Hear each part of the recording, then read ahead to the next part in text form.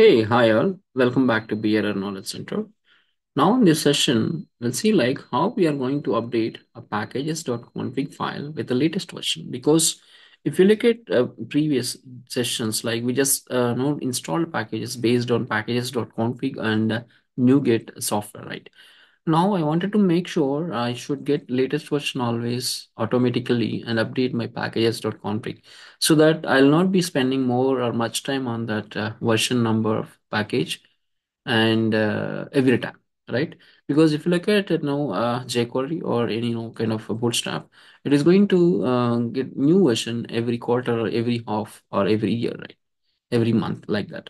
So whenever a new version is coming out, I'll not make sure, or I don't want to change my packages.config manually, because I wanted to make sure that my script is going to update that, and based on that it is going to download relevant packages. So how to automate, downloading the latest component or package using packages.config. So I'll not be touching packages.config to be updated or having latest version, but I should download latest package. How to do?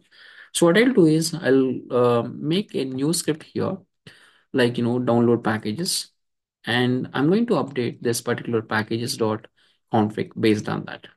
Okay. So how to do this? So I'll be creating one more PowerShell script here, update packages, right? So what I'm going to write here script is, I'm going to write a script to update my packages.config file dynamically. So to do this, I'm going to define the array of, the packages. Okay. List of packages. What packages you want to, uh, update the latest version, right? So I'll just declare package IDs is at the rate, right? I'm just taking an array here, array kind of stuff, right? Parenthesis, close this. So here I'm going to mention jQuery. This is the first component, okay? And then Bootstrap, and then Sharp, Gyplib. So these are the libraries or packages I wanted to get always latest, okay? jQuery. So if you look at here, this is the jQuery, right? This is jQuery, and this is the Bootstrap, and this is the Bootstrap, and this is the Sharp Gyplib, the Sharp Gyplib. Okay, I wanted to update this package.config. Let me one thing. I'm clearing this, make empty, coming here. So here I'm going to create dynamically this packages dot uh, config. Okay, so for that I'm declaring a variable package dot config content equal to. So basically having, right, I think that first statement is XML tag, right? XML version equal to 1.0, encoding UTF 8 question mark. This is the first statement, right? And then I think also we have uh, packages root node, right? Packages root node. I'm just closing this. Okay. Packages root node. Okay. Now I'll make a loop for each loop statement. Okay. Package ID. These are the IDs, right? I'll take package ID in package IDs. Okay. So here I'll get the latest version. So latest version equal to. So I'm using invoke, right? The REST method, which is a PowerShell command. So URI. And here I'm going to say URL here, like it is API dot NuGet dot org. This is the NuGet package manager website. So V3, I think flat container. And this is going to change based on a requirement or your version number. Package ID, okay, slash index.json. This is the URI. And output is what I'm doing is select object.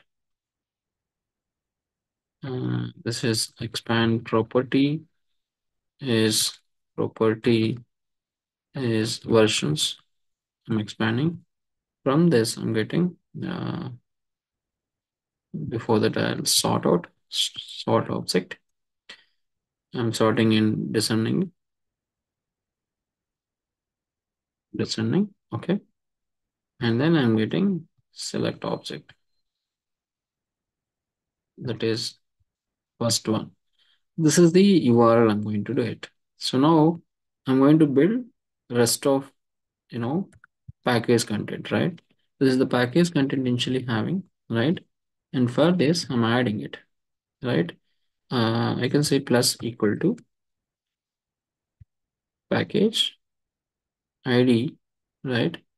I'm going to say dollar package ID. This is the package ID. Okay.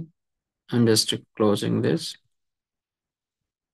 Similarly, version equal to, right? This is latest version. Okay. And target framework. I'll hardware this anyway for now, which is something .NET 4.7.2 and close this. Okay. And a new line. Okay. So with this, the new version is going to be added. So I'll just display some message, right host, uh, latest version of so and so package. That is package ID means it will show you the package is dollar latest version. Okay. Now I'll close this tag. Mm, I'll do this after loop. Once the loop is done, because it is going to read two different components, right? Here three. After this, I'm going to add the last statement that is plus equal to, right, packages. Okay. And this packages I'm going to create, right, package content. I'm going to save into output file. File path is packages dot config.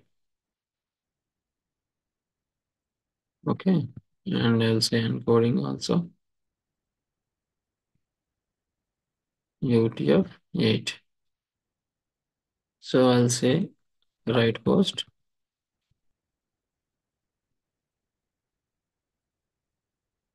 packages config updated.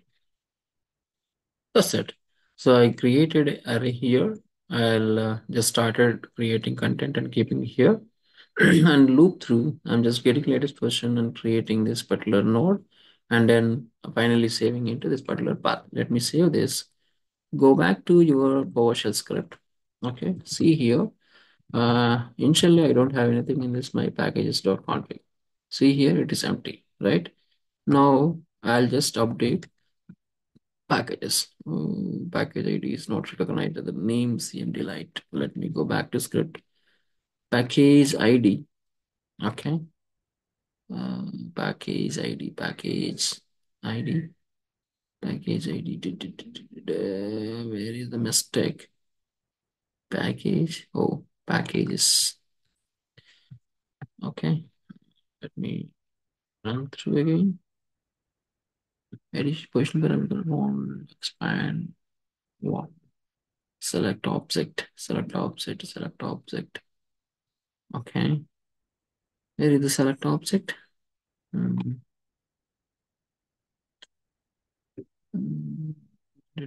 Select object.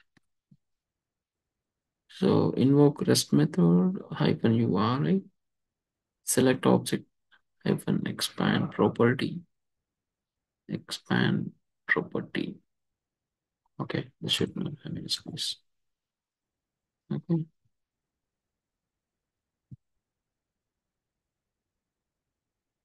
like your script. Here we go. It is fetching latest versions and updating. See here, latest version jQuery, latest version Bootstrap, latest version C Sharp, Sharpship. Now, see here, type packages dot config. Now here, this is updated with latest packages. Got it? The same thing, you can open it here, packages dot config.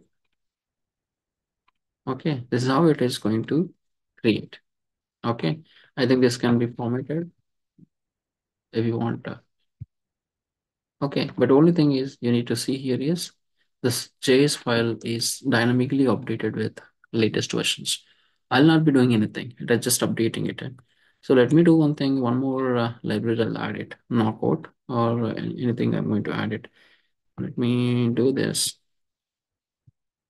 knockout. This is one more library I'm adding it. Just to go back to your PowerShell script, just try to update this. And latest version jQuery, Bootstrap, Sharp, Zip, knockout is 0, 0. So like that, you just add whatever component you wanted here. Like anything else you want, jQuery, Bootstrap, uh, AngularJS you want, anything AngularJS.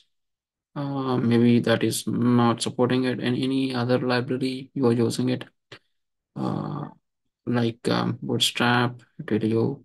Let me try Angular. What did it give you? AngularJS. Save it. Let me try to run this.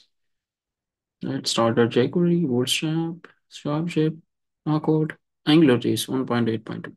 Perfect. So like that, it is dynamically creating your packages.config. This way it is dynamically creating your packages.config. Okay.